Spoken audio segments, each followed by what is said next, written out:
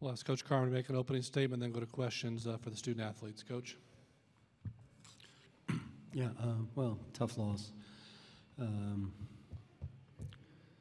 just thought at the half we should have had more than a 2-point lead. When we went to the 1-3-1 zone, we stole the ball about 3 or 4 times. Sort of had breakaways, and we didn't capitalize. I think we had 4 steals outright. A block shot, a missed dunk, a turnover, a bad pass, and we didn't take advantage then. And then in the second half, they guarded us harder, and I didn't think our offense flowed the way it should.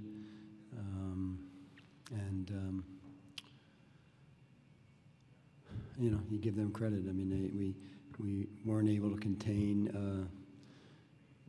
one, he made shots in the first half, and then the second half, when they were coming back, he just took the ball to the rim, and we didn't really have an answer for him. We didn't shoot the ball well, and so give them credit for defending us well. Questions for the student athletes? Again, raise your hand. We'll get the mic out to you.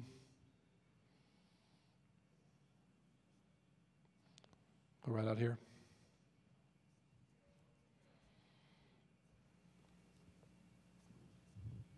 Jershawn, you were having a great night up until the overtime, and you turned the ball over right at the baseline. Did that just deflate you and the team, or did you think you had a chance? We still had a chance until the game was over, but it hurt. That was a bad turnover. It hurt the team. Back out here. John, how bad of a loss, or how tough of a loss is this for you to swallow as a senior, and coming so close to the NCAA tournament, whether or not you guys get there? Obviously, we decided on Sunday. Yeah, it's disappointing. Obviously, we've had a lot of close games this year, and you have to give credit to Minnesota. They came up with the extra play, and they hit a lot of threes. I think coming in, I think Coach said they average about 6 threes a game, and it felt like they did that in like 5 minutes today. So it's disappointing, but you have to give credit to Minnesota. Right around there to Teddy.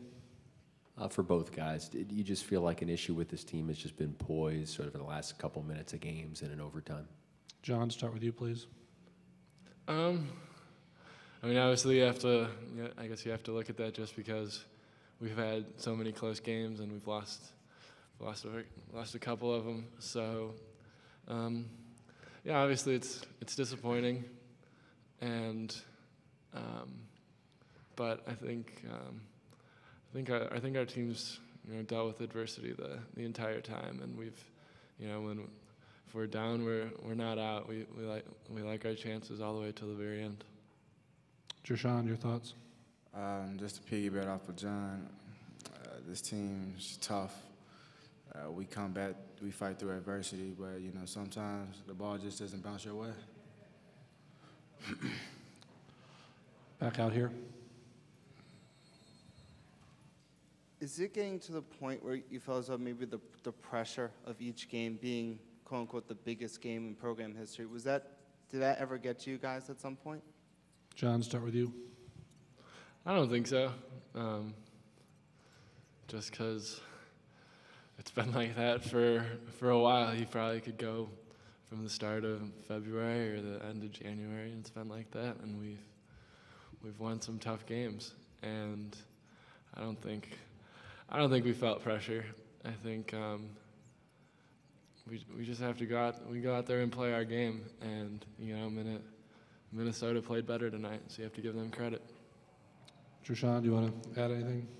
I don't think it's pressure. We just go out there and we play Northwestern Basketball. Let's go out here.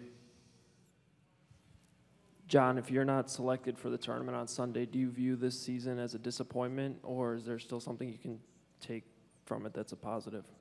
I don't know. Hopefully I won't be disappointed on Sunday. But I guess we'll just have to wait and see. We'll be playing next week, and we look to compete whoever we're playing against. Got time for one more for the student athletes, if there is one. Anybody?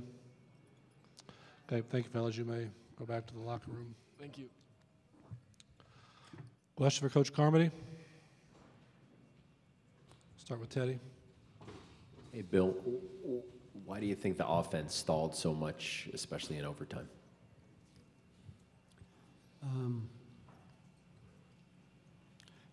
Yeah, well, you know, it's funny. I think we must have missed 7 layups tonight.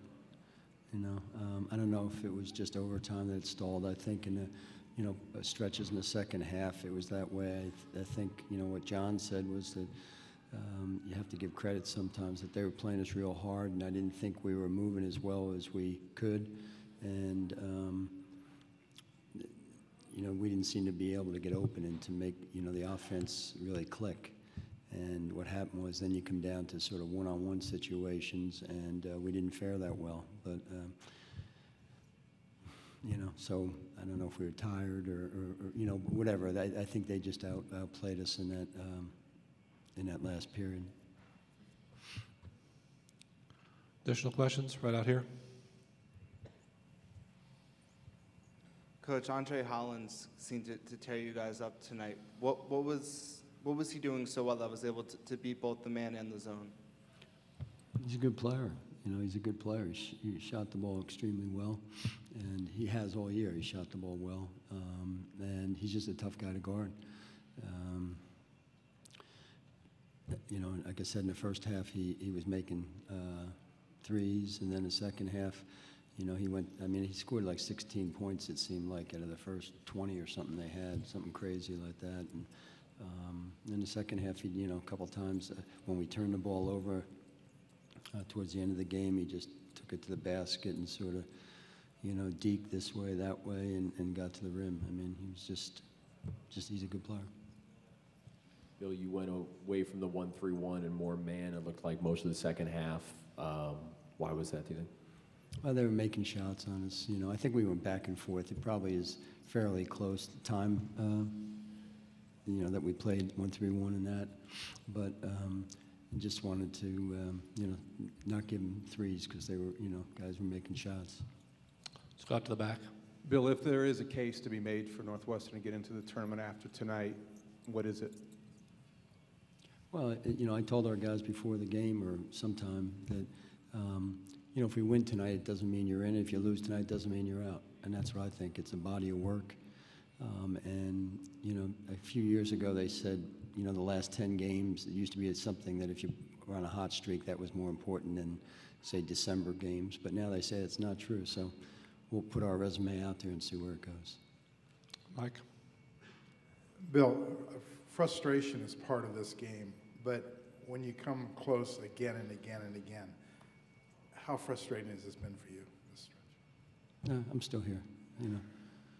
It's it's hard. It's disappointing. It's tough, but come back. Got one way in the back here.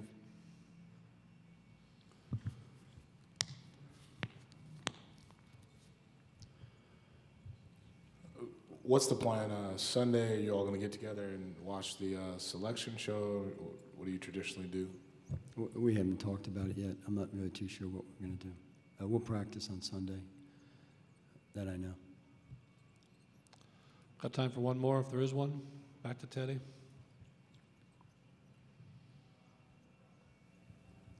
You mentioned what you told your guys before the game. What do you tell them? That might have been yesterday or something like that. I don't know if it was. I don't think it was right before the game, like a pregame talk. I think it was our last practice or something. Have you addressed them since after the game, or what do you tell them Sunday to sort of keep their spirits up? I get a long bus ride home to figure that out, but right now I just sort of reiterated what I just said, and there's not too much. You know, you get about 5 minutes, and then the press is in there. So really haven't talked about it too much. Coach, thank you very much. Okay, thanks.